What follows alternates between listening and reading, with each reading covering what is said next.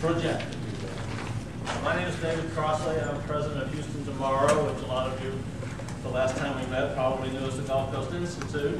And we've been having these meetings here since November of 1999, as I recall. And this is a kind of an unusual one, a really good, I think, opportunity to bring three professions together that are the professions that basically do all the change, the development, and so forth that we see in our lives. So I want to thank, this is national. This is National Planning Month. So how this all got started was with APA talking about what we could do for it. And so this meeting is co-sponsored by Houston Tomorrow, the Houston chapter of the American Planning Association, and the Houston chapter of the American Institute of Architects. And we're grateful to the Houston Council on Engineering Companies for helping us put this, get a speaker here. So let's see, who is here? Brian, I know, or Nita Green from APA is not here. Brian Malarkey. So what we did was ask each of these groups to choose a person, a planner, engineer, an architect. And so these are the people with their professions or their professional associations have chosen. Just immediately to my right is Jeffrey Brown with Powers Brown. And next to him is Jeff Taebel, who's with HJC, with Community and Environmental Planning. And then Stephen Costello with Costello Inc., who's an engineer. Engineer, planner, architect. By the way, somebody asked about, there are some hats and t-shirts and stuff over there. Please take our promotional stuff for our new name. So the point of this is to, we just wonder, a lot of us who are not one of these professionals, who does what in the great scheme of things, and why do you decide we're going to hire this person or this kind of company to do this sort of thing? And then to talk about what exactly, in a big process of some giant public thing, maybe a whole master plan community or something like that, who goes first, and what the workflow is, what the responsibilities are, and what the philosophies of the different professions are.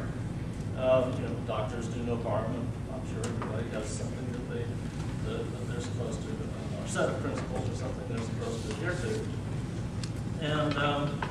And this particularly right now, this really incredible, economic and political moment in America when it's so clear that no matter what happens next Tuesday, massive amounts of change is already cooking up, mostly economically. But earlier in the year, we've almost forgotten what happened with gas prices and how all of a sudden we notice vehicle miles traveled going down, huge amounts of change in the way people look at the suburbs and driving every day. And that continues.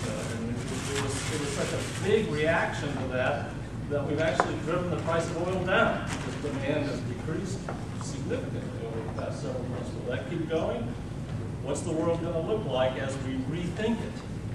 And so, more specifically, what's Houston going to look like, the whole region, as we rethink it in all of this change? So, this notion of sustainability, or a sustainable Houston, is sort of ultimately we're going to ask how these professionals can take us there. What needs to be done? What do we need to think about? What needs to change? And all of that. So this is the kind of, I call it the intellectual firepower to sort of get change to happen in a concrete way. So I'll start with a question. I'm going to ask them to each talk for a few minutes about the general concept of what they do. And then I'm going to ask a series of questions, and then not long into this, I'll ask you to start commenting or asking questions or engaging in some dialogue. So be thinking about that as you go. So let's start with this first general question, which is asking you to give us an overview of the sort of how your professions work, what the philosophies are, the practices and so forth. And then tell us how the system works. I mean, this idea of who goes first in a project. Now, I know sometimes the client doesn't get that there's a difference and just hires somebody. It's this, could have been whether they got the right person or not. But how does that all work? You know, and how in a really big project, and I want to say some, we can talk about private projects like master plan communities or whatever, but really we'd like to spend some energy on public infrastructure and all of that, the buildings, the roads, the sewers, the whole thing, and how we get to that infrastructure, natural space. So I guess that's it. What could we get 4 or 5 minutes from each of you about that? And Jim, we want to start. Sure. Well, thank you. Of course, I'm very flattered to be invited to visit with you guys. So I'm the architect, I guess, on the panel, but I'm also trained as an urban designer. And that's a big debate within our profession, and that is, when does it stop being architecture and when does it start being urban design? Is it, is urban design somehow a collection of buildings and architecture is only one building, so on and so forth? So that's one of the bigger issues that we face, and in particular practicing in Houston, it's a kind of interesting thing to talk about, right? You see a lot of clusters of buildings together that don't look planned or urban design, I would say. And we think a lot about that. The question, as David's got it phrased here, is an overview of the philosophies and practices that guide our profession. I think everybody, are there any architects in the room? So, no? I have an architecture degree, but I don't. Close enough, right? So just maybe 1.5 of us. Well, we do buildings, and David just whispered to me, that's amazing. I'll say it out loud. It is amazing to me because what happens in my profession is that we have a philosophy that conflicts with our actions. That's the dilemma of what I do for a living. Architects are consider ourselves to really be the stewards of the common good in the equation of the physical environment. And I'm also a professor at U of H, so I say things sometimes that sound like that, but I don't mean it to sound complicated. See, we are the only people typically we convince ourselves that don't have a vested interest in anything. So if we're working with the client's working with the bank, and the client also has to get approval from Trees for Houston or has to deal with the local code official and so on. All of those people have a vested interest. The bank wants to make a profit, the trees people want to get trees, the historical guys don't want to have any arches knocked down, and so on. And in the middle of all that is the architect. And we think of ourselves as a steward of the common good. And so you can see why it would make sense for us to intersect with urban design as distinguished from planning. Maybe Jeff can define those things for us. But we think of ourselves that way. And then you have a meeting about sustainable communities in an accessible place in the middle of town, and no architects show up. So we're stewards of the common good in some way, and at least in terms of our philosophy, and not very good practitioners of stewardship. So that's, I don't know if you're asking for more overarching things and not so much about our work. Regarding sustainability, we are really handcuffed and encumbered by the USGBC LEED, which is a system for rating the greenness of something, which may or may not have anything to do with the same sustainability of something, and certainly does not operate in any way at the scale of communities. We can talk about that in a little bit. That's 4 minutes right there. Well, I see some other planners in the room, and it's a little daunting to be representing the profession with my Gus colleagues out there nodding. But I think most of you would share my difficulty in 26 years in this business coming up with that elevator definition of what we do. He designs buildings, he designs infrastructure, obviously oversimplified. Those of us in the planning business sometimes are hesitant to say, we plan cities. That gets done by a lot of people in kind of a messy way. So I think in our profession, sometimes there's been a tendency to latch on to other things that sound somehow more tangible and descriptive. And during my career, planners have been the zoning experts. And then we were the GIS experts, or the subdivision experts, or more recently, the facilitation experts, the visioning experts. I'm going to go back to, even if it overstates what we actually contribute, that we plan cities. Our profession as such, don't mean to step on any toes, there is almost nothing in it that is our unique province. Our basic philosophy is built on geography and sociology, history, design. We intersect quite a bit with civil engineering, law, I would argue business, occasionally political science. But we're the only profession whose sphere really encompasses all of those things at the same time. And while early in the career, not having that elevator explanation, that was very frustrating for me. As I've aged, actually I'm more and more proud of the fact that we're not particularly specialized. And as far as who our client is, most of us work for city government, so clients, the city council, regional government, board of directors, consulting, or for the public sector, maybe we work for a developer. But our client really is the community. And I don't just mean the residents who are coming for that public hearing on that controversial project. If we're doing our job correctly, we give the elected officials who make decisions to spend money and pass laws, I think, a compelling vision and a good template within which those decisions are made.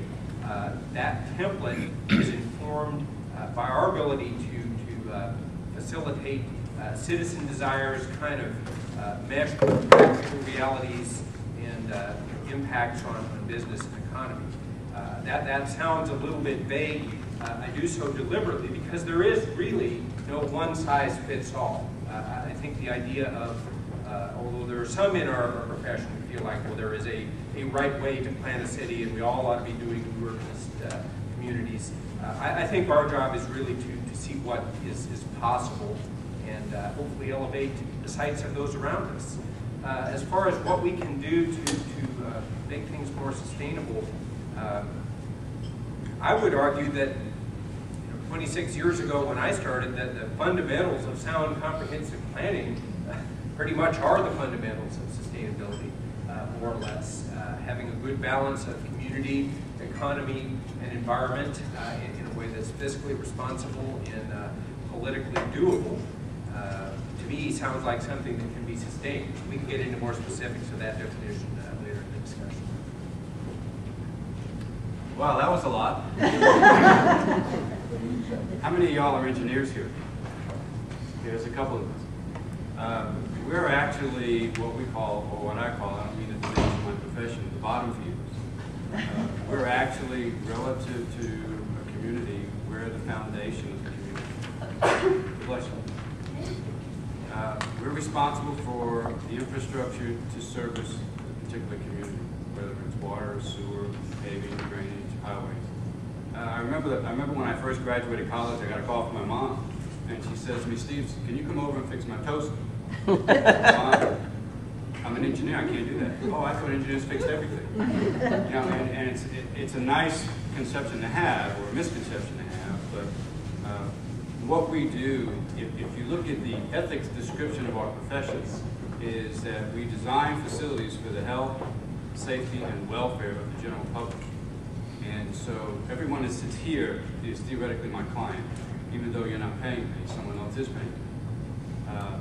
And how we interface with the other two professions is, it kind of depends on what we're trying to do at that particular moment in time. I'm a civil engineer. My specialty is flood specialty, so I've had a very good living here down in Houston over these years. But there are a number of other engineering professions that, and disciplines that function within what we have just described, the two gentlemen prior to me, structural engineers, mechanical electrical engineers. I'm basically a civil engineer in flooding, and then there are a number of engineers that do water and wastewater design. So there are a lot of disciplines within the overall umbrella of engineering. However, you know, it's funny, as I drive through a community, or as I start working on a master plan community, which is one of our core businesses, I always wonder, I say to myself, wow, who thought of this? And I have to say, to be honest with you, I think the engineers are the other side of that brain. We're not really the major thinkers or the artistic element, but we're what we call the doers. We'll get it done. And what happens is when the artistic element comes up with an idea, they come to the engineer and they ask, can we do this? And that's basically what our role is. Yes, we're your foundation. Yes, you can do that. How many of y'all have driven through a parking garage and wonder, how did that person realize I can get my truck or my car through this parking garage? So it's really truly amazing what an architect does in a building. To me, a parking garage is probably the most difficult than just a building. So it's really amazing how they can visualize it. Whereas an engineer, we function from the surface down. A lot of our work you don't even see. Unless you turn on the faucet, you don't get any water, or unless you flush your toilet and it comes back in the wrong direction. Then you realize what role we have in your community and life in general. I'm not going to talk about sustainability. I want the conversation to flow into sustainability because there's a lot to talk about sustainability and how our professions interface with that. So, David. Great, thanks. And I'm going to, I almost want to interrupt the flow and do this sustainable versus green thing, but we'll get to that. Just one more thing. So I want to think about this notion, which I'm sure is just my own fantasy, but this notion of an ideal system, how these stuff work. And I also thought about, maybe the Woodlands would be sort of my example, how that happened, where first it was a visionary one to do something really different. And then there was this Ian McCart person who was brought in to say, the natural background is this. And we have to totally understand all of that before we start putting buildings on it, roads on it, sewers, or anything. And so he was the planner. And then I would guess, I don't know how this actually works, I'm fine, that then architects and engineers were brought in to figure out how to construct places people can live and work, and how to make it all work. But the planner came first, and that's, in my mind, it seems like that's the ideal, and I would say an example of where we absolutely don't see that is highways. No planners are involved in Texas thinking about highways. And I view, and Jeff, maybe I'll ask you to go first here, then I suspect a lot of what planners do that's quite different is the interface with the citizens and their values. What's trying to be done for them? What are we, okay, it isn't just build a highway, it's to do what? And so isn't that the realm of the planner? And it's this ideal system where the planner goes first, possibly gets out of the way, the architects and engineers then do it. Is that appropriate? I don't know. It's first of all, it's a broad question because, I was taught by Colin Rowe, who was one of the great educators in urbanism. In fact, Fred Coder is who I, studied under and taught with at Harvard. It was his project. And Colin used to talk about this, the dilemma of Austin, he called it. He was fascinated by, he was in Austin as one of the Texas Rangers in 56 or so before he was run off, and changing the educational system at UT. He got fascinated with Austin, Texas, and he presents a problem something like this. He said, along come these people on the frontier, and I'm going to step on planners a little bit because as an urban designer, we have different thoughts about that. And there's an ideal utopian process. They had a place they wanted to put the city. They had a form that was the grid with the holes in it, and they plopped it on the ground. Topography be damned, and then they filled it in with the city. And over time, the ideal diagram becomes infected with circumstantial, things. For example, economies, whatever happens over time, and they fill it in. He said, now imagine Austin. Now, Colin's writing this in the mid-70s, being done today, right? A great city that's going to be a capital of a great state or nation state is proposed. And you would have to assemble, and he gets into this language, descending language actually, that says you'd assemble planners and demographers and geographers and socio-demographics people and economics people and politicians, and they would generate data and data and data and information and data and process these data build this kind of big social program, set of expectations and so on, but you'd never have Austin. And in fact, you know, he's able to prove over and over, you never end up with a city, right? And when you think about the process that we go through now to generate this thing called the program, which is really, David, I'm trying to use a story to illustrate your condition of that the planner envisions what it wants to be.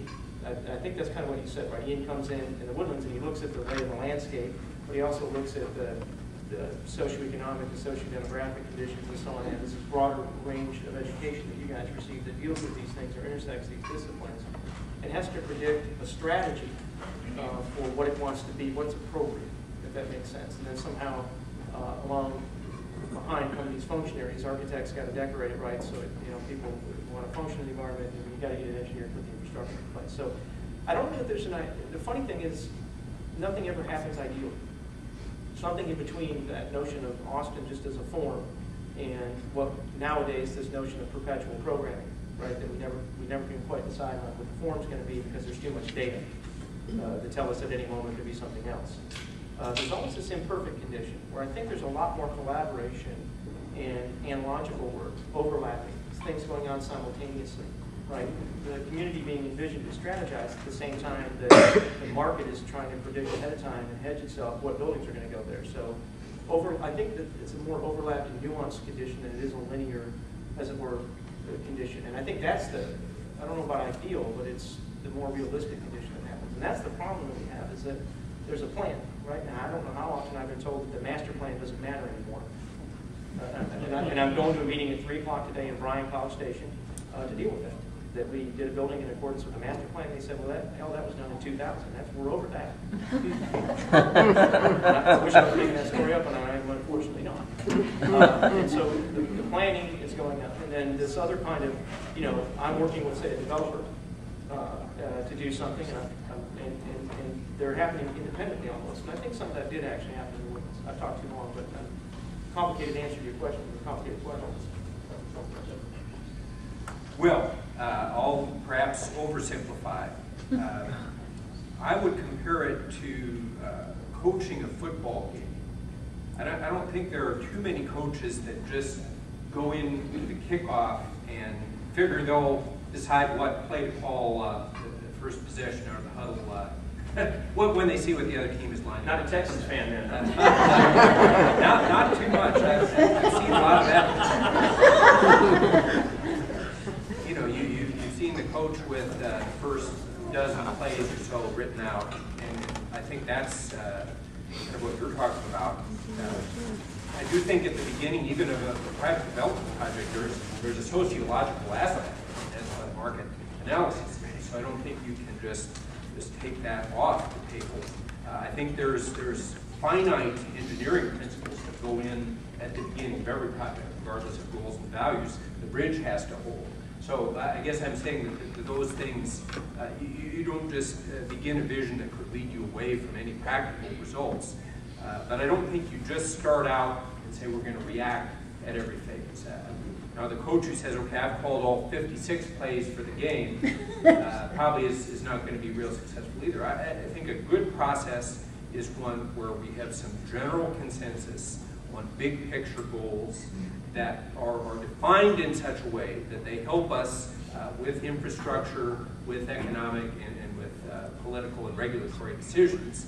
And then we make good judgments on individual projects. I've never seen a master plan community that doesn't have a little bit of a Disney-esque aspect. I think the accidents of time and the market and changing taste are what makes cities great. But I also don't think that you can say that the market has just randomly successfully produced great places. What are the most beloved places in Houston? I'd submit to you that most of them are in the Arthur Comey 1927 plan. The market didn't lay out the parkways and the Main Street Esplanade and those sorts of things. So I agree that those things probably are occurring more in parallel than in linear process. But I think that socioeconomic or sociological hopes and dreams part needs to be up pretty close to the front.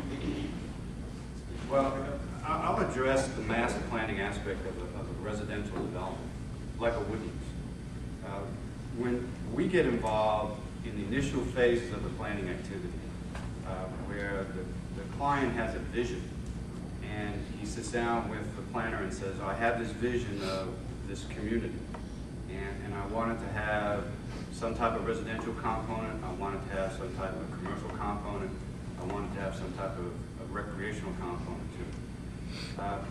With the planner, we get involved, and as Jeff said, what happened, you know, if you took Austin out and started all over, we're the ones that are understanding the topo of the land. We're the ones that are understanding the available utilities to an area prior to a development occurring. So we will work in conjunction with the planner to set out how we can service that development should it develop into that vision that the planner and the owner has. However, as Jeff just said, it is a moving target. It's a master plan for one day, and then it changes. However, what you have to do initially when you first start a project is not make the mistake on the first day. And so if you visualize yourself like your skeleton, we'll design the major facility, which would be maybe the major roads going through it. We call it the major thoroughfares, so just like your arms, your legs, and your backbone. Then everything else is subject to change. And what changes, or what forces change, is market conditions. What the market is looking to develop out there. Every day is a new day in the residential construction. Every day is a new day in commercial and real estate in general. So the plan has to be flexible enough to accommodate for that. On the engineering side, we have to take some pretty global assumptions in terms of utilization of those facilities to make sure that we design them one time and we build them one time. And then as we develop out, we develop into it. But it's a very fluid system of interaction between all professions rather than in a linear one-time only. It's very fluid. Well, it's very interesting. The sort of values and goals part of it, which I spend more time on that. Most people, I think, so I'm really sensitive to when somebody will say, well, we want it to be a place to be walkable. Well, you know, elected officials will say, well, that's just vague. That's not meaningful. Well, you shouldn't have 10-foot sidelines, whatever. And that's not the point. The point is it's walkable. You may change your plan as you go through it all. But you have that value that you're supposed to be adhering to about that. And a great example, and I'll actually the mobility plan for the city of Houston doesn't have any guiding principles or any values or goals. And when I sat with mostly engineers on that panel and asked questions about that, right? So it was a mystifying concept. Why would you have goals? Why would you have values? Why would you have principles? We're just trying to deal with traffic. And so I would say, okay, well, you could say we want the cars to go faster. That would be a value. Or we want more of them to be able to get through a given spot, a day or an hour. That would be a value different from the speed. Or we want to be safe. And those are all different. But nobody has stated any of those. So how, and really it's astonishing how many processes are going on in the city that are actually totally controlled by engineers. Well, elected officials. Engineers working for them. So is that, you know, how do you feel about that? Well, I think in the engineering profession, we're asked to solve a problem. And it's very, my wife coined it as we have blinders on. And we're given a problem and we're told to solve it. Now, if you gave us a problem that had a whole number of potential solutions, that's probably what the plan is going to do. We're going to tell you to give it to the plan. Because that's what our role is. Our role is to solve the problem. So when you ask an engineer as far as what the values and goals are for your mobility plan, it's not that they don't have values and goals, they just call it different. Well, my solution is I'm delivering more traffic from one location to another location in a short period of time. They don't call it a value, they don't call it a goal, they call it a solution. They solve the problem. So I think it's more in terms of terminology than it is in terms of we lack vision. Let me just make it a little, say, I would also say state what the problem is.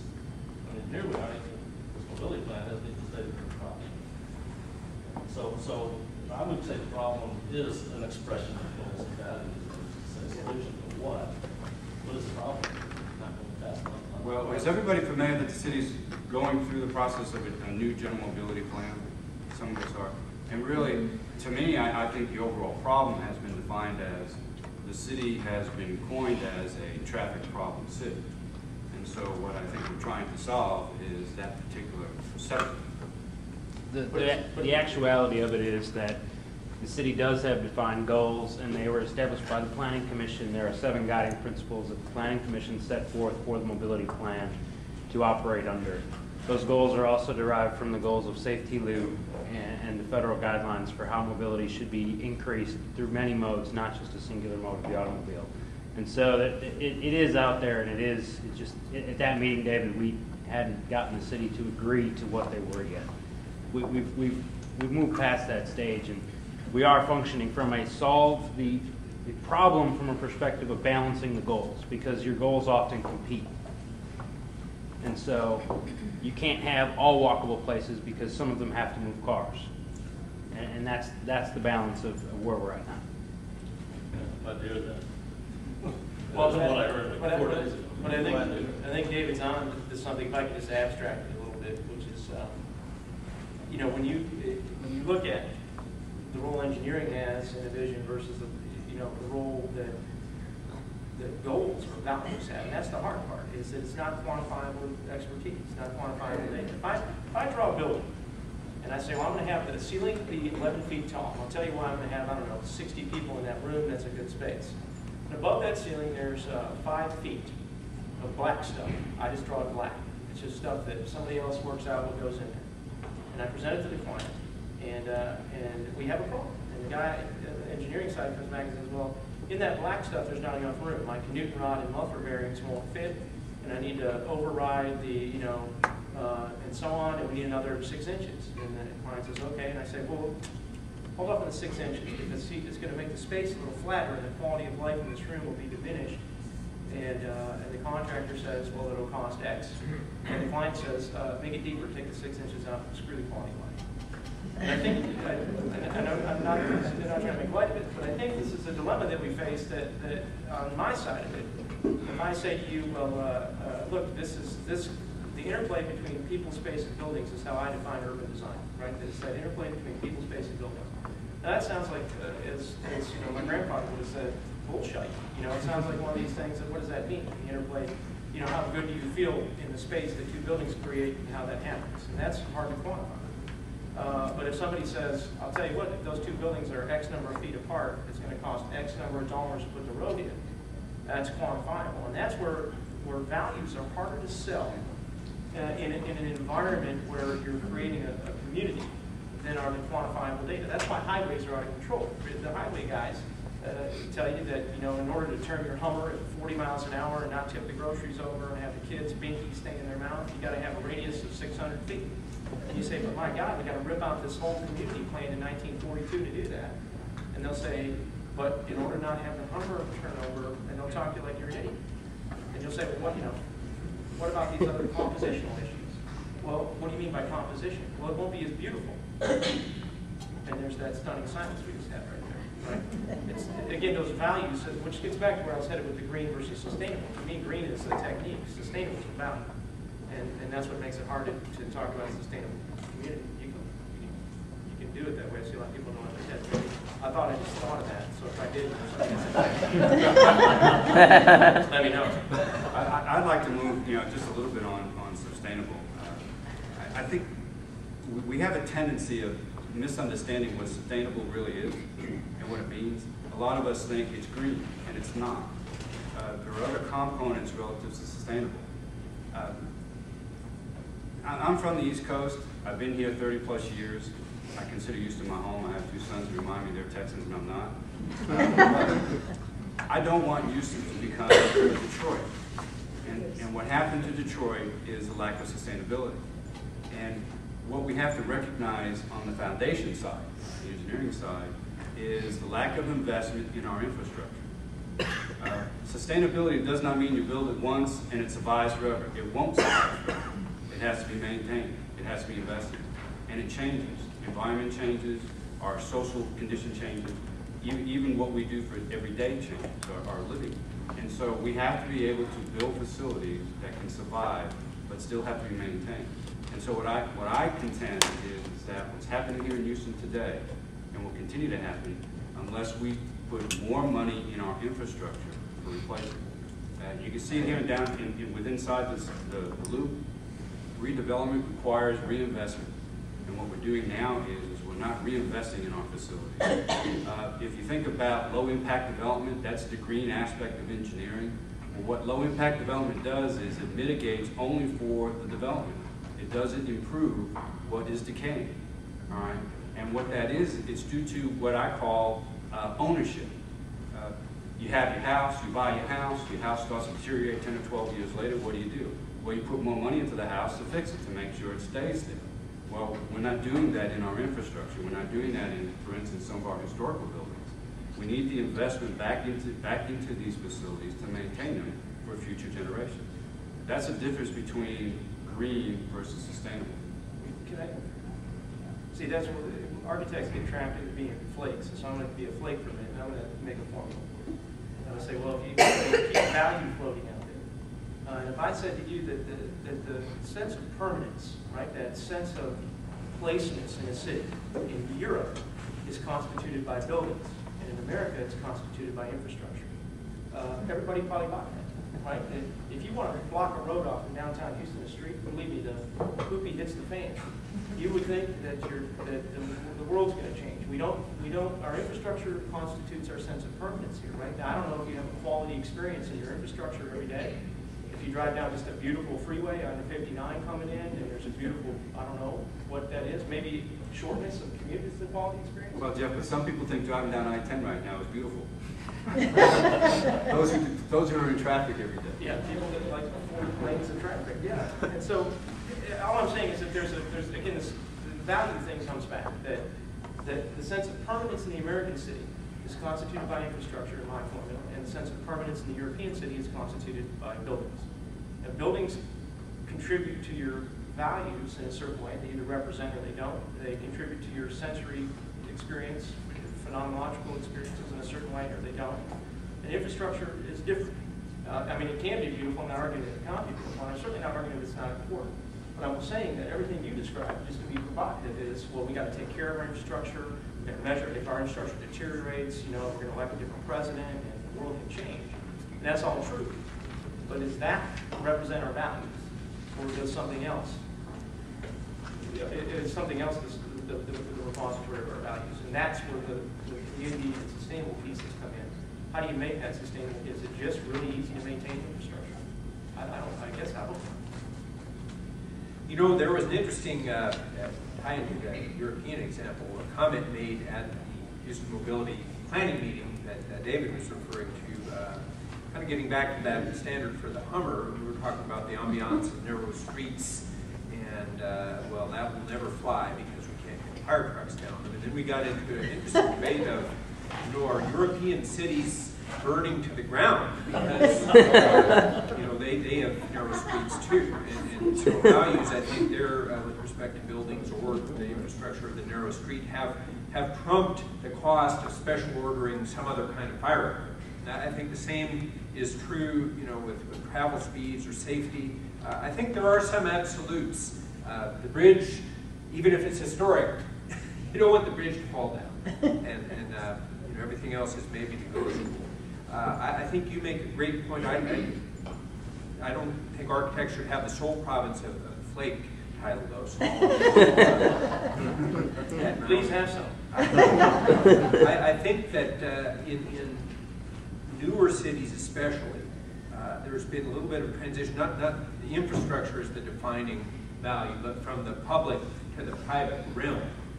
And I think especially in a city like Houston, in a climate like Houston, if you look at business organizations and other groups, what do they promote about Houston?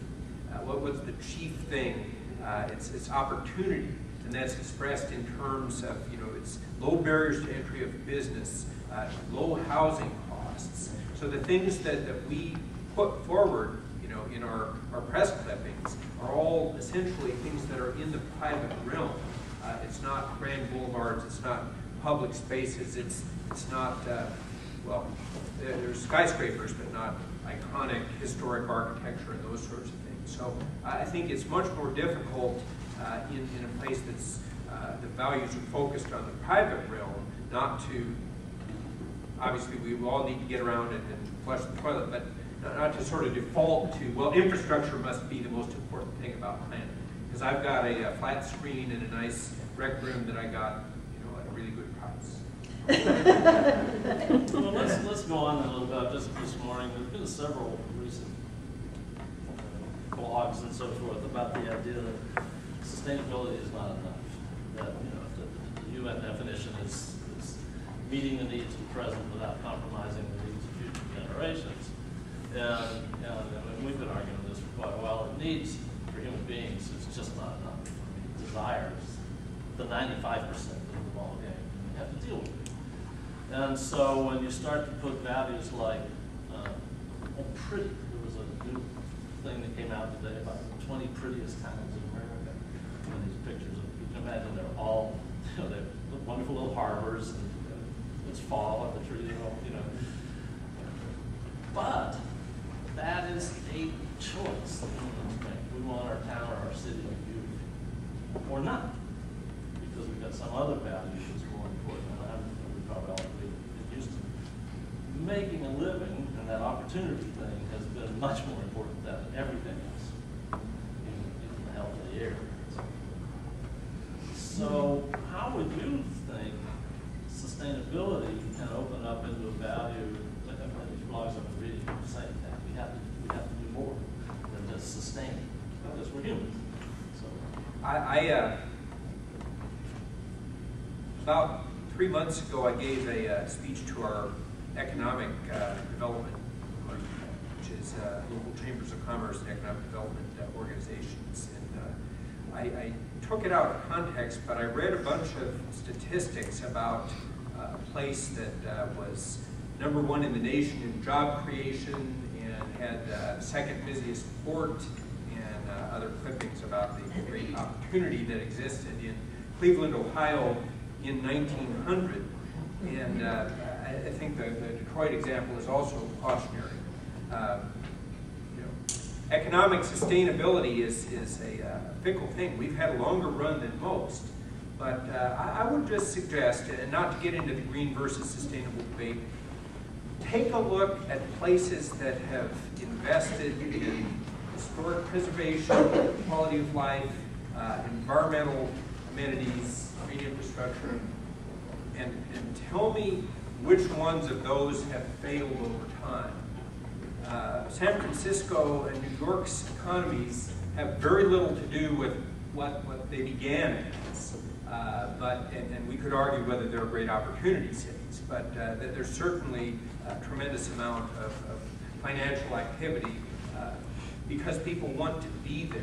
And the port and the cost of housing and office space apparently is not that big a deal as far as them being sustainable economically. So I think sustainability, again, kind of goes back to place, in my view. By the way, very interesting question, since none of us in this room are sustainable, as it were. So when we talk about sustainability, are we talking about sustainability of a place or of us?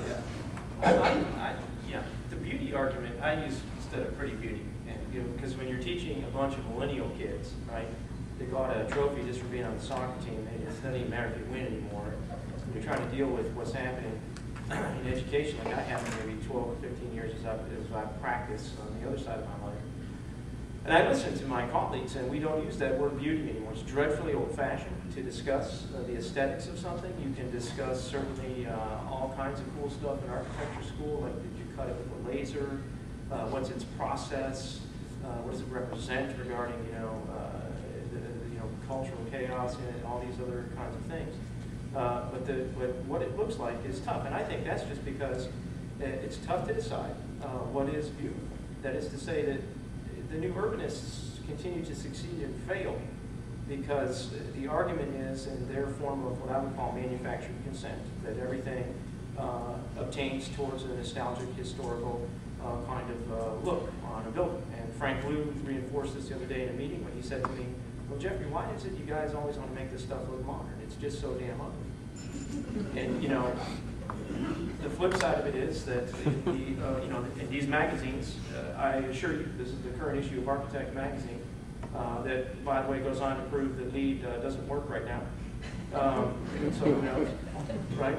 It does have an article that says it's scientifically proven not to work so far to save energy. Who knows what that means? But there's nothing nostalgic in here. That is to say that there's a real bust in what we do for a living, at least certainly what I do for a living, that says, oh, look, here's the deal. You just get a vote from everybody in the room, and we'll all have a big powwow and a chin wag, and we'll decide what the right forum for the community is. And then we'll all, you know, and it matters to me what you people think, even though you have no training in architecture, you haven't read any books about it, but I'll listen to you anyway. You can tell me how you want it, you know, that's the attitude a lot of architects have, right? You know, you can show me pictures of your grandmother's cottages and everything, and then we'll make this place, and then you're going to be happy. It'll be beautiful or pretty or whatever. Hey, I have all this training, right? I've been studying this for a long time, and we're past all that historical stuff, and, you know, form is what it is, and I'm an expert in form. You don't know anything about form, and so I'll tell you what's going to be beautiful. My argument or counter-argument to that all the time is simply this when it comes to Houston. It's a 615, 14, or 17 square mile city, depending on who you ask. Over 600 square miles, let's just agree on that. And it's composed of a series of episodes, because if anybody ever told you that River Oaks wasn't pretty or beautiful, then they'd be wrong or haven't been there, right? Or let's just say Westview. Now, the sort of, you know, connective nothingness in between, you know, that and the next place as it pops out of the, you know, the canopy is, it can be terrifying. Maybe a terrifying beauty, I don't know.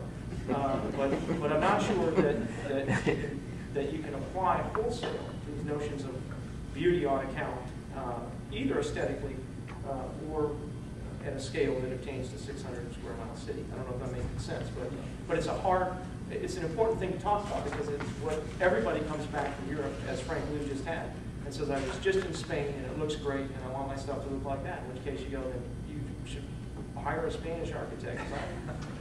You know, I don't do that. So it's a very complicated argument, because it is the repository, again, of values. Did you all want There's a raised hand. Yes. I'm going to stand because my voice doesn't project too well. I'm thinking about two things. One is the complexity that we're dealing with. All of these parts, I think of solving the problems that we have in Houston. We have infrastructure problems, we have traffic problems, we have poverty. We just had a hurricane that devastated Galveston and parts of the city. And how do we come together to, in other words, how does planning deal with real problems? And the second thing that I keep thinking about is it just all about money? Where is the voice of our diverse community? Who's really deciding the shape of our city, our community? And sometimes I think it's just all about the money.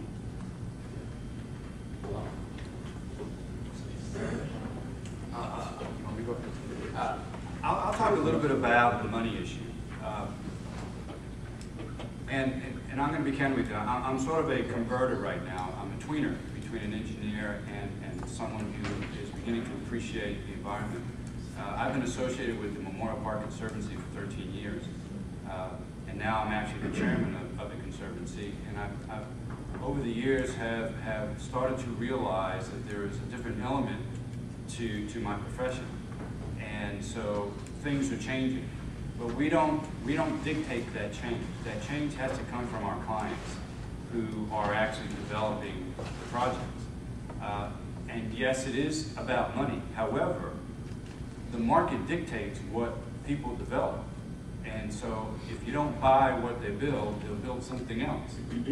And so that's where it comes from. It's actually a groundswell from the general public that dictates what these people build. And you know, the nice thing about Houston is a can-do place, Houston and all the surrounding communities. It's also a property rights place, the state of Texas. That's what's nice about the state of Texas. You know, I can do whatever I want to because by God, it's my property. But if you're going to develop that property, and if you don't develop it to what the general public wants, then it's going to have to change. And so it's a slow process. And I think what we're having today on the engineering side is we're seeing a redevelopment within Houston that the market is dictating, and it's changing as we go. I mean, the challenge is to integrate quality of life features into parts of Houston that have really ignored them over the years. You know, I was having, speaking of property rights, a discussion with a property rights advocate about walkable communities, David. And it's my personal belief, not a position of this organization, that we ought to have sidewalks everywhere, even in low-density suburban developments. And he said, well, how could you justify the cost to a first-time homebuyer, that extra cost of sidewalk in front of the house, if they didn't even want it? And I answered, well, how do you justify the cost of paving the street? To me, a good planning process is engaging in that dialogue and deciding where that tipping point is. And maybe we have that dialogue and we realize that there's only a couple people who really care about walkability and we like it. But we haven't had that sort of dialogue on a lot of these issues. Instead, we've had, I like that term, forced consensus, sort of manufactured consensus, kind of in the other way, that we at all costs need to not do anything to upset the production of affordable housing and affordable space, and any further discussion of issues that might intercede with that ought to be avoided. For fear that it might not work. Well, obviously, you know, any process that we go through is going to have bond issues or private money or something behind it, or we're just putting books up on the shelf. Just for my profession, I got to say, I can't understand how that decision is made worse, though, by going through that dialogue with the community. I don't know how that in any way degrades our ability to make good decisions with our resources. I'll give you two quick answers. The first question is, how do we solve all of our problems? My reaction to that, just extemporaneously, would be that, you know, most of what I see, certainly from form and planning, and somewhat politically, and somewhat economically, is an inability to recognize how this place actually works on its own terms. So most of the time, what I see are things from the outside, right? Where we don't have an identity that we're that comfortable with, and so we're constantly looking for outside forces. I'll give you an example in planning that doesn't solve the problem, and I'm not sure if it directly answers your question, but there was a proposal for a square in Midtown that was 563 feet long by something wide, maybe a block, and that's because that's how long it takes to stop a cattle stampede. Who the hell figured that out is probably dead. Well, that's not a space you can use in Houston. That's a sort of outside academic and northeastern, I think, in some ways, model being applied to solve our problems here, about how we live here, and how we interact here, and how we're set up here. So I would say that, which is why I'm a big fan of what David does, and that is, we've got to look closely at what the mechanism at work here is. And the other question is, I'm sorry to tell you, but history will show you this, it's always been about money, from Rome to Greece, or other way around, to the beautiful things in London, like the Nash Crescent coming from Oxford Circus, was a highly successful real estate deal, and that's all it was. And they didn't care, John Nash didn't care what it looked like. So it's always been about money. There's a certain conflict that you have to move forward with. Let me ask you two more questions, and we'll sort of go fast so we can get it over. Do you want me to stop for a second, Jay? The question is, what are the institutional challenges in both public and private realms in Houston to bringing about useful change in the direction of something sustainable, green, whatever quality like this? What are the challenges we have? You can't have a waterless urinal in Sugar Land. That is to say, waterless urinal. I don't think you should have one anywhere, to be honest with you, but you can. And so, you know, here we have a client that wants to explore that kind of thing.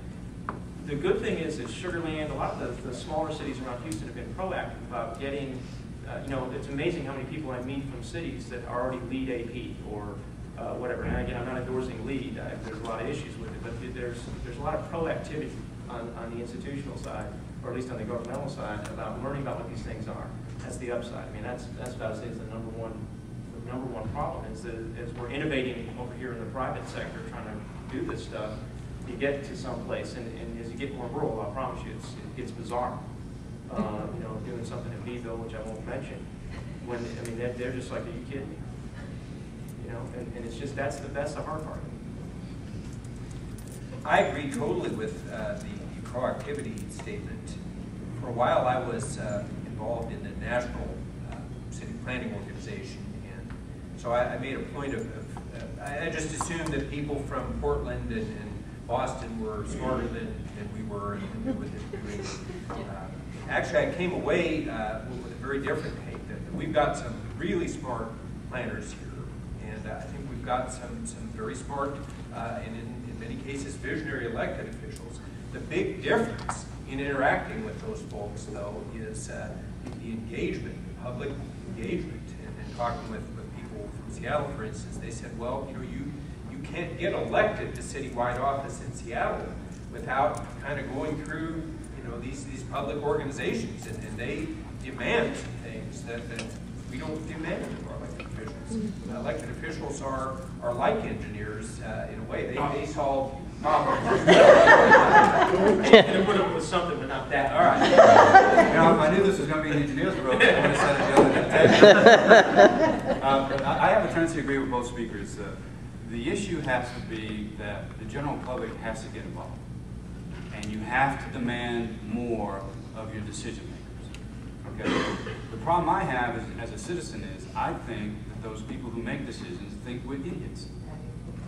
And they take us for granted too many times. So if you get involved, they'll listen. And that's what's happening in the surrounding communities of Sugar Land, Missouri City, all these smaller cities. What Jeff said earlier, they have identified what they want to be.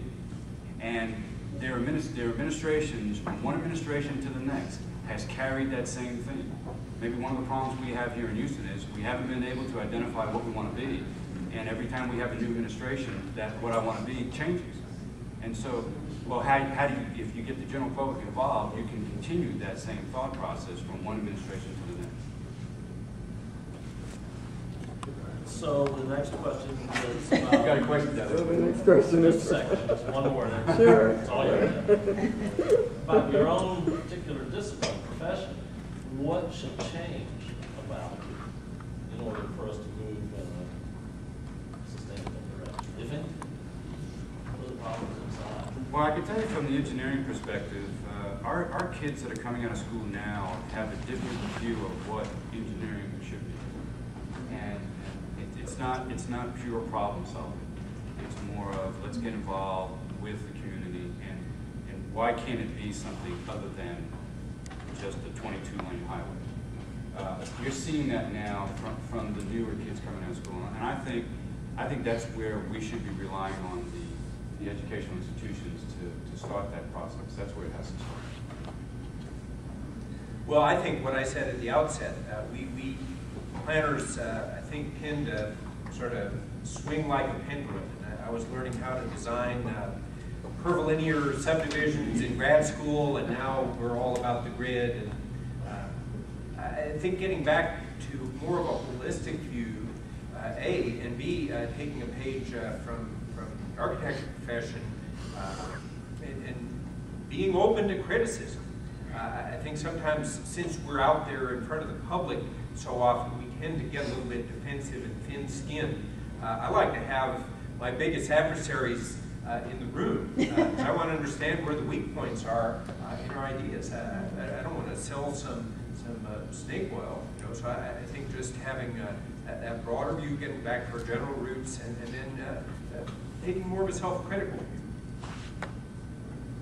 You know, for us, for architects, we are in an interesting position because it's hard for us to, we are on the forefront, I think, in a lot of ways of what's happening in sustainability and green buildings. Part of it's our demographics. This is an older, you know, it takes a lot of experience, let me say it that way, to be a highly functioning architect. And so we're into our boomers, who are our leaders in our profession, who have the guilt of the 60s.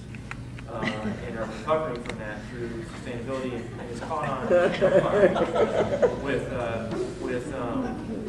our young generations, and so that's the upside. I think the thing we need to improve on is, you know, there's a bifurcation in our profession between what happens in school and what you practice. There just is. And this is a profession where you don't make a lot of money. This is a cheap suit. It's just good. I just picked a good one off the rack. And so people, it's hard to split your time to practice and to teach. And that's what I'm seeing the problem being, is that the institutions, and I've been part of them for a long time, although I do run a 50-person architecture firm in 2 cities, but I've always gone back to teach, and I'm not giving myself as an example of this, but it needs to happen more. Because the lessons right now are happening so fast at a compressed scale in practice that the professional teachers can't keep up. It's just not, they're not there. They're not there in the real time, the video game of our profession to understand what's happening on, especially on sustainable issues. We just now, at the University of Houston, where I'm currently an adjunct professor, are kind of getting around and really getting focused on the sustainability thing. We have a professor there who's a tenure track who's really getting into this. Now, that's just now. We haven't really had a true champion of it, per se, since 2008. I mean, that's, you know, kind of funny, right? But if it's something you can monkey around with on the computer, we have this thing called BIM in our profession. Well, we're all over that, right? Nobody in here is here to hear BIM. You're here to hear about green sustainability. So that's, I think, what we can do better is get, solve the problem we have in the way we educate ourselves. It's a bizarre deal. If you imagine a doctor getting educated and never, ever, ever seeing the inside of the human body, and then you graduate, and you're a doctor, and you show up on your first day for surgery, and they hand you a knife, and you go, so what do you do with this thing? But that's what we do. Okay, just before I open it up to you guys, I want to just make an announcement, and that is, there's some of these flyers around. Blueprint Houston is going to have an event on Saturday that will be, you may know that the city of Houston has posted a general plan on the website. And so this will be a community meeting to talk about that and to hear from Marlene Gafford at the Planning Department and Carol Lewis at the Planning Commission about what that means and what they expect to see happen and how we're ultimately going to get some goals for it. Right now there are no principles involved there. So it's open to everybody and just pick up, and I don't have the thing, so I can't. I have a question, David. The last time, thank you very much for coming. I'm talking to the architect and the engineer to this planning forum. The last time I was at one of these forums, it was the AIA at the museum, and that was an architectural forum. And that one pretty much went along the lines of values. They were pretty much lambasting the engineer and the planner for being too scientific and suggesting that we actually need to infuse more values on that one. In any event, I have a question from a planning perspective, and primarily to the engineer and the architect, and of course I have another one for Jeff as well, who as we all know, does a lot of great work here in the region. The question stems from the definition of sustainability. We're talking about primarily the original definition. This is such that development, we're talking about development which meets the needs of the present generation without compromising the ability of future generations to meet their own needs. And so the question, from a planner's perspective, when we think about an architect and what we need to do in the Houston region to bring us towards sustainability in concert with a planner and an engineer, my question is there anything about design? I mean, what are we talking about with design that should meet this generation and also our future generations' needs? Is there any such thing as timeless design? I think the new urbanists kind of went into the idea that it was this traditional architecture which they identified as timeless. And that's why they consider that to be the sustainability end-all be-all. So my question to you is there such a thing as timeless design? And if the new urbanism group has it wrong, what would you identify it as? And let me just move on to the other questions, and then I can be quiet and sit down and have you guys answer. The question for Jeff would be, in thinking about planning for the region, one of the big issues in this region is the fight, let's call it that, just to be simple here, between the urban development and suburban development. And so basically, in terms of meeting the future generation's needs, what are we talking about with that split in terms of perspective on whether the suburbs get, or should we continue building in the suburbs, or should we start in the urbs, or when do we do that? Help me with understanding where we stand in terms of framing that argument properly, or at least working towards that argument. And I know you're doing a lot of good work with connecting the large business districts in this region.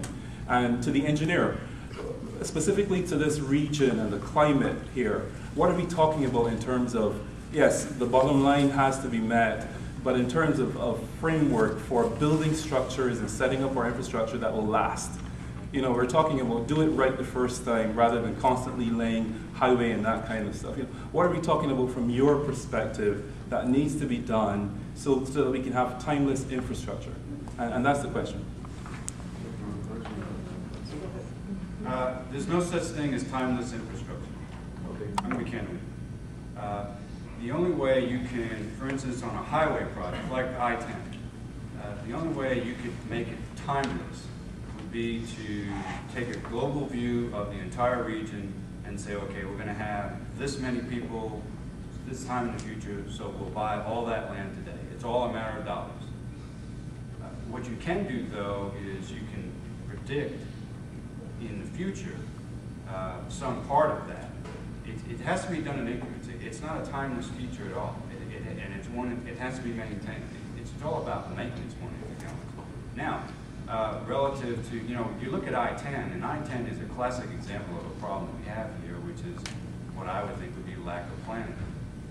And there's got to be ways of putting out a thoroughfare system within this area that can accommodate more traffic. And the problem is that we didn't have it. And that's why they went to widening I-10. The other areas, you could have widened the toll road on the West Park Toll Road area as an alternative to widening I-10. So there are other alternates available to you in terms of infrastructure. But there's no such thing as a timeless infrastructure. It just doesn't exist. City versus suburbs, I don't really think that's quite the right debate. And I'll just give you two examples of that. I think I read that average house tenure in Houston is something like 7 years. I think there are a lot of people who enjoy living in the city in their 20s and again in their 50s, and maybe in between favor another sort of lifestyle. So I think we've got to recognize that urban regions are interconnected places where we may live a number of different lifestyles if we're even in the same area. Right now, what I think that the battle is, if you will, is we've got a good system for delivering major roadway infrastructure to support a trend that's been going on for about the last 50 years. Now, the last 10 years or so, we've seen kind of a reversal of that trend. I don't know if we've quite thought through what the right kind of investments and policies are, as Stephen was saying, to capitalize on the many benefits, I think, of this trend towards infill. Second, from just a mobility perspective, and you mentioned our Livable Centers program, we've done some analysis, and again, being in an organization of 150 member governments, there's got to be something in it for everybody. It doesn't particularly matter if we have 250, compact neighborhood centers scattered throughout the suburbs, or we put everybody inside the loop. There's going to be travel benefits to either of those solutions. And what we're trying to offer is a menu that, if you have more connected, dense places, that's going to make transit easier, it's going to make walking easier, it's going to consolidate the amount of land that has to be covered in a parking lot, basically. So whether that's in Sugarland, Woodlands, or inside the loop, or some combination thereof, that's all good. Timeless design, I will not take debate on new urbanism or old urbanism, because that's a bigger discussion, but timeless design is complicated. I think if you approach it aesthetically, it's a form of resistance, right? I have to come up with an architecture that's somehow general without being neutral, and that 50 years from now is going to obtain to or intersect with some value system that people hold that they may not hold now. So that's one strategy, and it's a tough one, man. It's tough. The most sustainable, based on that definition, building in Houston is probably the Galleria, because it's really quite old for a Houston building when you think about it. And we have a very disposable attitude towards our architecture here. And then it can be refreshed. It's also like cars and like housing on a 7-year refresh cycle. You just, it's a pretty strong infrastructure building. You just retool it on the inside for the 2008 experience or whatever you do when you're shopping. I don't know what people are doing when they're shopping, but it seems to be the last public form of behavior that we have in common. But I would also tell you that there's a giving in strategy, and that is that timeless design is almost maybe in some ways pointless. Maybe we ought to have a strategy that says, look, we're in a disposable society. Instead of trying to make 30 and 50-year buildings, why don't we use a strategy that actually comports with where we are and make a building that when you're done with it, we can recycle, recover, and put back into place in a different way that appeals to 2022 when all my millennials are adults and they want to see their buildings have interactive video skins on them and they just want to put their hand up there and it knows where they are, because that's where we're headed in a lot of ways. So I don't know about trying to trap today a value that may or may not exist in the future, but I think I can have a better sense of creating a building that instead of trying to resist its destruction, its demolition, actually understands how it can be taken apart and reused in some other way. That sounds like a BS answer to your question. And by the way, it's one of the major principles of most of the practitioners of new urbanism is the building be able to be anything over time. That's right. So I just have to say, there's a forum of new urbanists, and they go about 100 messages a day, 150. They're making high-level arguments and so forth. Almost never about architecture. It's always about how the public realm works. And it's really, Stephanos Polyzoides does not do traditional architecture. It's not. So, word. Thank you. This has been a very thought-provoking event. But as a planning consultant who sometimes loses work to architects and engineers, I still would like the answer to the question of who gets the 8 a.m. phone call and why. Is there anything, I want all of you to answer this, that you think that planners can do better than architects and engineers can do? I don't rank it that way. Our most successful projects that are urban scale currently are overseas, and they are done in collaboration with the planner. I think aesthetically, I see the city as a compositional problem, not as an economic problem. I do understand it as an economic problem, but I look at it as a compositional problem. My planning counterpart on those projects, it doesn't. They see it as a problem of other issues, and they're certainly interested in studying what the trends in retail and office might be, and how do we allocate, and so on and so forth. And so there's a really good collaboration there. So I don't really like to knock a planner out of a job ever. I think it's just a combination of skills, except a bad planner. Who do you think should lead? Let me rephrase it then. Are there any situations in which a planner would be better off in the lead? I've been on a lot of interdisciplinary teams, and I love that way of working. But if an architect does a plan, an engineer does a plan, and a planner does a plan in the lead, it's going to be a very different plan if I'm leading from the plan when an architect's leading or an engineer's leading. What gets me about that kind of thing is that it's not subsidized self-expression, right? It's not me doing my art with your money. There's a client. And I think the lead would really come from what is appropriate for the situation that the client puts forth. I mean, that's the funny thing about this stuff is if I had enough money to do it, it would be perfect. But there's somebody else over there. And so sometimes it makes sense for the planner to lead based on what the goals of the client are. And that's the funny game that we get into is all of this stuff has to get shaped into how you reshape the goals of an inadequate client sometimes. Sure. I'm not calling clients inadequate, but sometimes they will not see the fullness of the potential of the problem that they have. And if you come in and you say, look, here's how it has to be, dude. I read this on page 52 of the New Urbanism Manual or whatever. Well, that's not so good. But if over time you say, look, you can get all those things out of it that you want, and we can also produce this thing that, if you look at the larger picture, is going to be better. Sometimes the planner is better at that. Sometimes the architect is, and sometimes the urban designer is. So I don't know if there's a who should lead. I think it's situational. I hate to be vague. Well, what would be the situation in which you think a planner would best lead? I'm not a planner, so I don't know. Let's move on to Jeff Taebel then.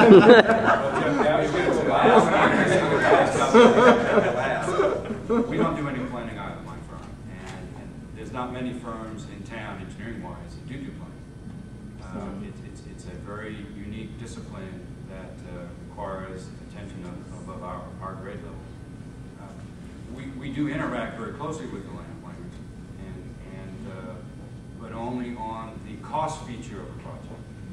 We're the the ones that will say, well, this is what this concept's going to cost. We're the ones that say, and what the alternative concept's going to cost. But then again, as Jeff said, it boils down to our owner, who's going to make those decisions. Usually on our projects, the planner is the first one that's on the team. Or if a client hires me, I tell them who to go get and say, if you want to develop this particular track and you want to get this type of density, you need to go talk to these planners. And I usually give them a grocery list of planners to go talk to. And then when that planner gets hired, then he calls me and says, okay, let's talk about the project now. So that's usually how I interface with planners. Okay. Oh, look at the time. Sorry. You know, this will probably be an unpopular statement, and those of you who've been involved in Texas APA, there's been a lot of discussion in our group about things like licensing and protection. Mainly it's just been to allow planners to do projects, not require engineers or architects to do them. I have no problem with us not being a private consultant, of course, competing with anybody. I agree with what Jeffrey said. If you know there's another discipline that gave a better proposal to the client, I don't know that I can say, you know, well, a planner should have done that. I've been involved. I've never been involved, like you said, in an engineering RUDAT. I've been involved in some AIA projects, and you're right. I think there is kind of a different approach. So if you're asking me to give a laundry list, I think, you know, for a community visioning, for a traditional comprehensive or general plan, which apparently is irrelevant now, but I still believe in it as an ideal. And I think in a neighborhood revitalization project, I think transportation projects where we're not just looking at traffic generation on a site, but kind of interaction of systems. You know, those would be things that our discipline and background, I think, has prepared us for. On a sliding scale towards urban design and master plan community and that sort of thing, I think there's less of a unique province, and I wouldn't argue that we ought to be in charge of, you know, a town center urban design plan necessarily. Maybe we should, but I can't see that case as clearly in my mind.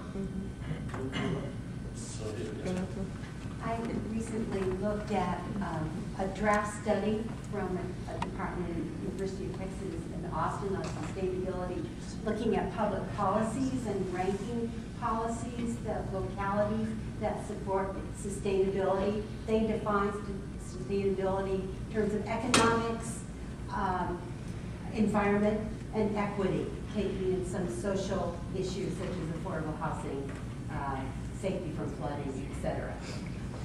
So my question, and so it's interesting the ranking of cities and localities that they found. So my question to each of you, and maybe to David also, is what do you think is the most needed public policy from our city, from our county, that would help us move to a broader public and private support of sustainability?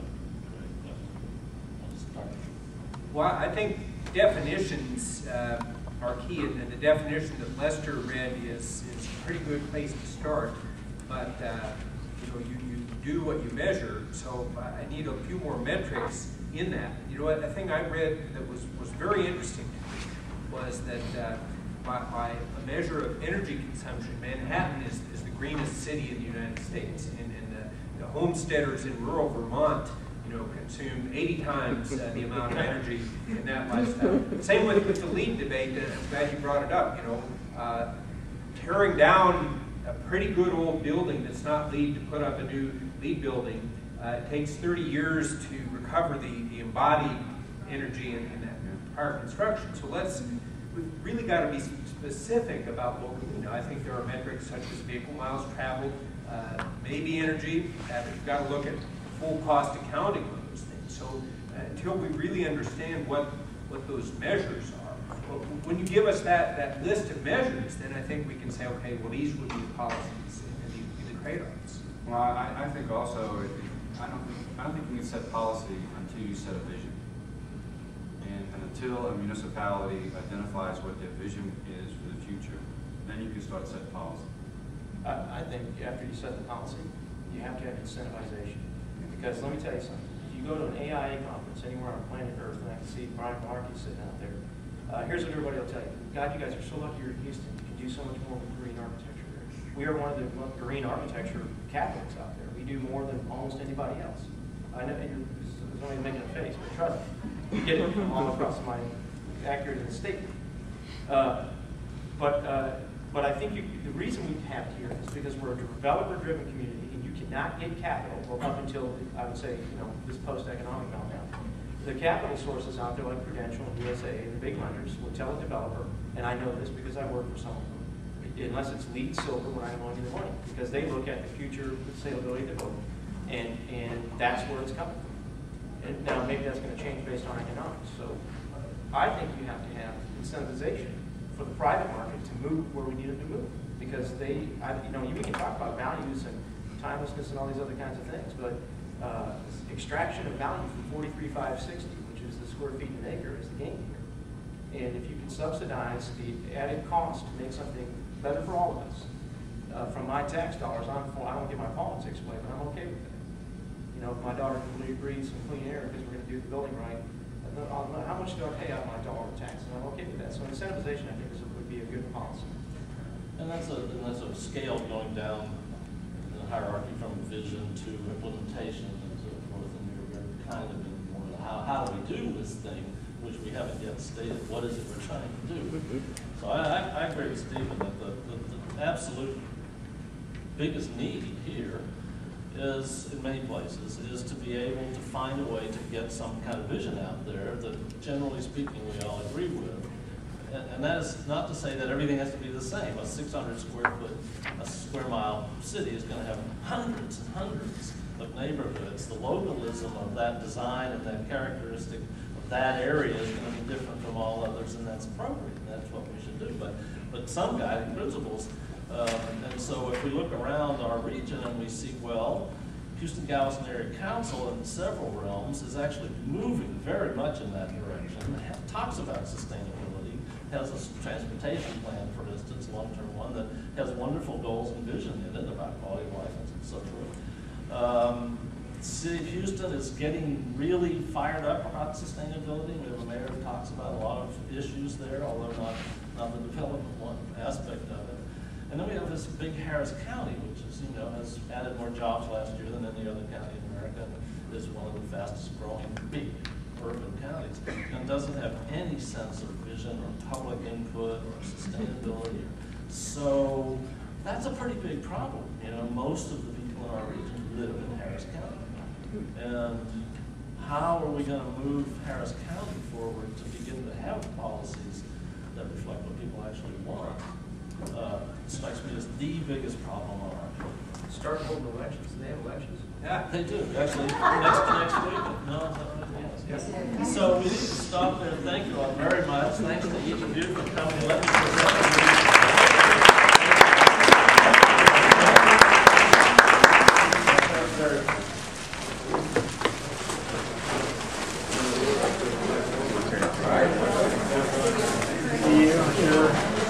Be in touch.